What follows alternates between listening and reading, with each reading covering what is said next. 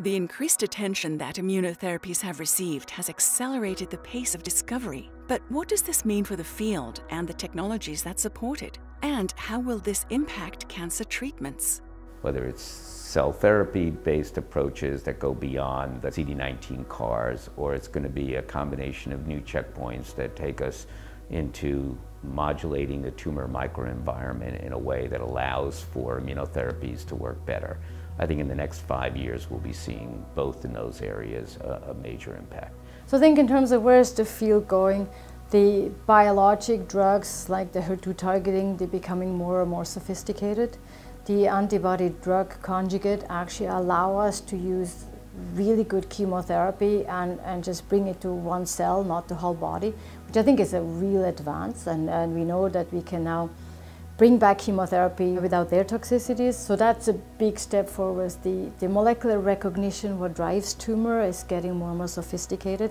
I think immunotherapy, not only targeting the tumor, but targeting the immune environment to help engage in tumor killing and tumor immune surveillance is really just in its infancy and going really well.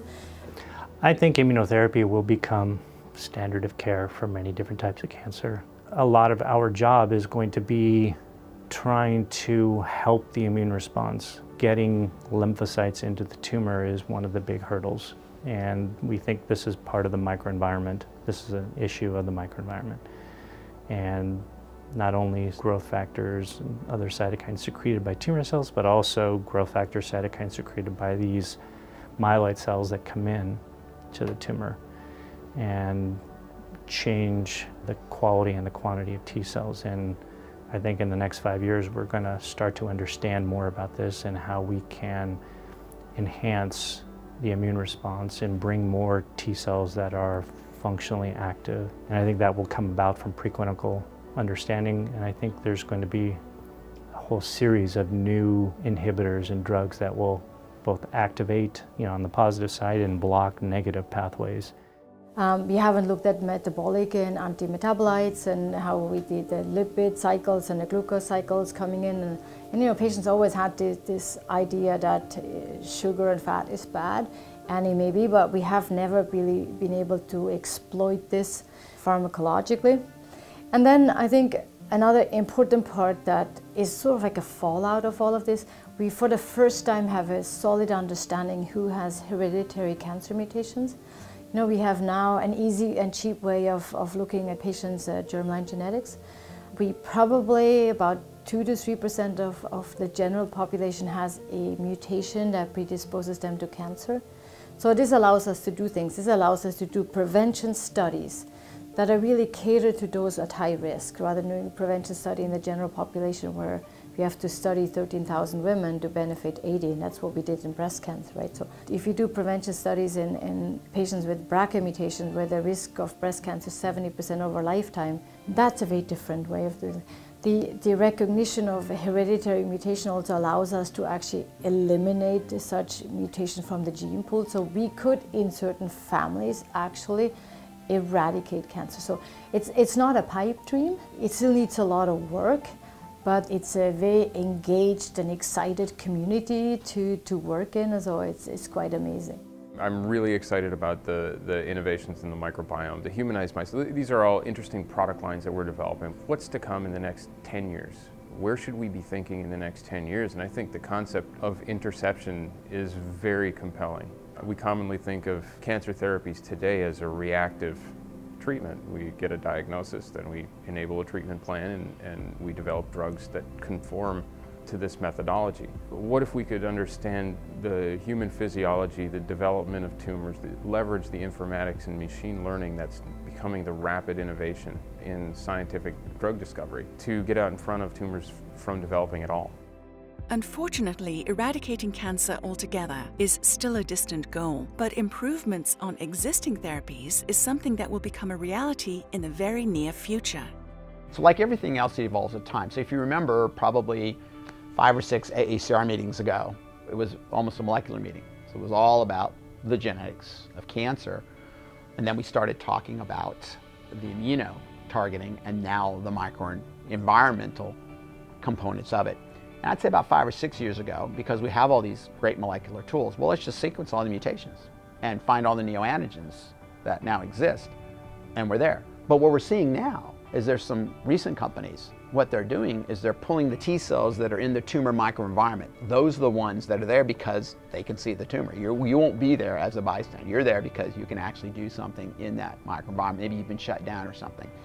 So let's find those T cell receptors.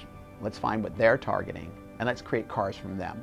As these immunotherapies are being tested and analyzed, and our toolkit expands, allowing researchers to ask more in-depth questions, the field will have to confront the issue of too much data and how best to get meaning from it. So I think we are actually at a very interesting phase in science, because we know whole genome. We have antibodies to almost all cell surface molecules. We have antibodies to all cytokines, right? So we can have protein atlases. We have the genomic atlases. We have expression atlases. We have GWAS.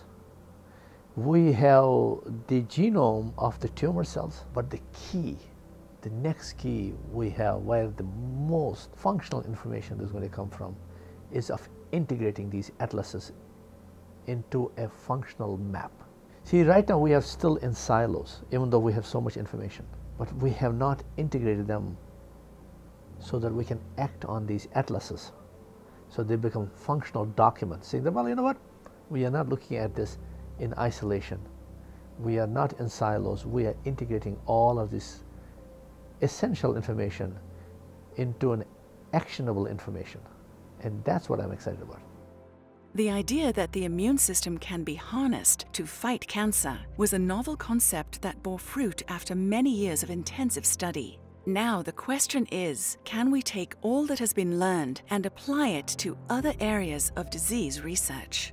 If I look out 10 years and I look at where we are now in understanding disease in general, what we've come to appreciate is that in everything from diabetes, obesity, type 2 diabetes, to heart disease, to brain dementias, the importance of the immune system, its inflammatory process that exacerbates even the genetically controlled disease like Huntington's, that this idea that the immune system is really at the core of so many diseases, you're going to start seeing more and more immunotherapy being used in non-immune diseases. And so yes, we'll be working in infectious disease, yes, in cancer, but we're going to be working in Alzheimer's, we're going to be working in ALS, we're going to be working in muscular dystrophy, and trying to use modifiers of the immune system, cells and the like, to deliver payloads, to help repair tissue, to help modify inflammation.